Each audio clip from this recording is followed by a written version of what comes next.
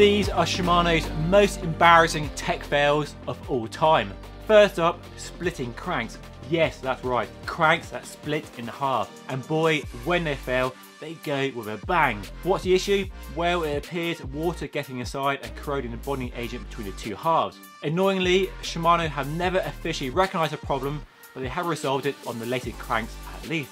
With Biopace, Shimano tried famously to reinvent the chainring, making them a non-round shape.